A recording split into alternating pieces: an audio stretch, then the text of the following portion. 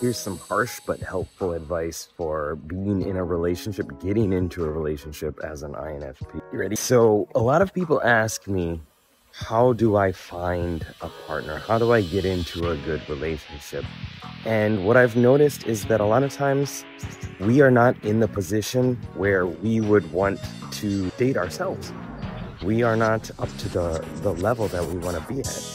And so finding people that are going to be able to be with us in that kind of relationship is quite difficult when you yourself are not there. And don't take it as like this defeating thing. Take it as, okay, well, now I have something to aim towards. I have something to work on. When I was getting into the dating scene and stuff, I was not in the position to be dated. I was way too self-focused. I was not considerate of other people because I was just so focused on myself.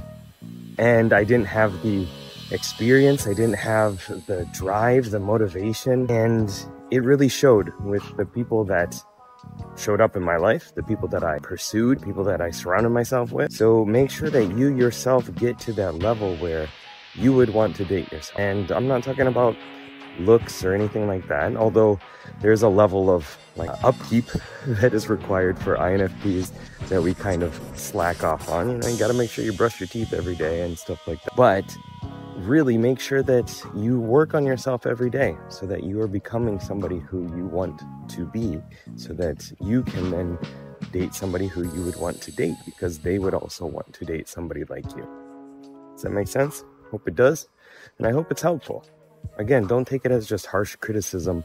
Take it as, yeah, you know, that is something I got to do. I got to work on myself more. I got to work on my self-respect, my self-appreciation, my self-image, and my desires for myself in the future. And if you want help with that, comment down below or send me an email, sherman@geekpsychology.com. This is something that I work on a lot with clients.